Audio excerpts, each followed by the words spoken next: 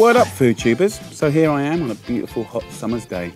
We have a fire down here and I'm gonna do a gorgeous dish. It's like my big fat Greek-Italian wedding on a plate. Barbecued lamb with fantastic sweet and sour roast vegetables. You're gonna love it. Go to your butcher's, ask for the longest lamb chops you can get, as long as possible until they get to that little ball joint here. I'm doing a little rub for my lamb. Chilies there, coriander seeds. We're gonna go in heavy on the black pepper, heavy on the mold and sea salt, flowering oregano, new growth bay, and I'm just gonna pound the hell out of it.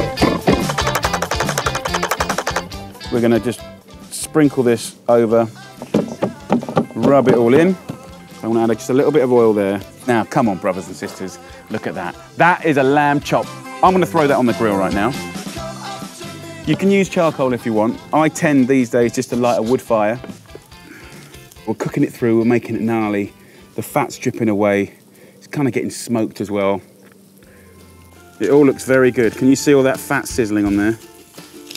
So, over to the wood oven. What I want to show you guys is simple roasted carrots with some onions. Cook it at about 200 degrees Celsius with the tinfoil over it until soft. Got smoke in my face. Excuse the tears. Look at our lovely crew here.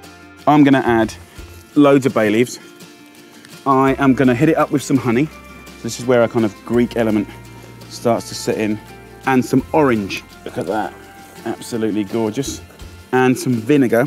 I want you to put 4 tablespoons in. A nice big handful of pistachios, okay? This is kind of a little homage to our Greek brothers and sisters. And we're gonna roast this up until all the carrots and onions are gorgeous and roasted. This goes back in the oven. Come on, this is what we're talking about. I'm really pleased with what we've done here now, guys. The biggest kind of lesson to be learned about barbecuing is just care with a cut of meat. Is it a fast cooking cut or is it a slow cooking cut of meat? This is actually both. You've got the eye meat here, which is an equivalent of a sirloin, and then this part here next to the bone, which is the equivalent of, like, you know, pork belly.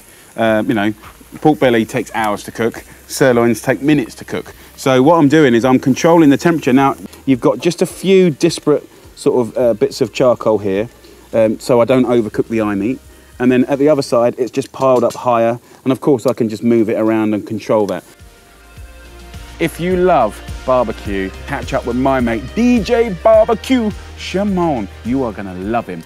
Another little tip here as well. If you've got a pork chop or a lamb chop, obviously we wanna get that fat kind of rendering and kind of cooking away. So just see how I've just racked them up here so it's fat facing down, okay? And then what you do is you just then toss it the other way. Oh. That rub is gorgeous. See that fat dancing there? That's what we want. We want to carry on cooking this now. There's one last part of this meal that I want to bring to the fray, and that's bulgur wheat here.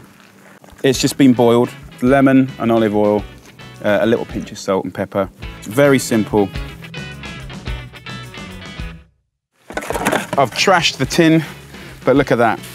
You can hear it. It's gorgeous, glazed, sweet, sticky. It's going to be awesome. So let's plate up, guys. We're taking lamb to another level. Such a pleasure. A little yogurt. So good with that bulgur. And then just a little bit of feta cheese. Remember, this is a Greek-Italian love fest. And then the only thing to do now is just chop up some parsley. There you go, brothers and sisters. Let's portion a little bit up. Oh. Rub, amazing. Texture. It just goes to prove that that heat control, which is in your hands, is absolutely doable.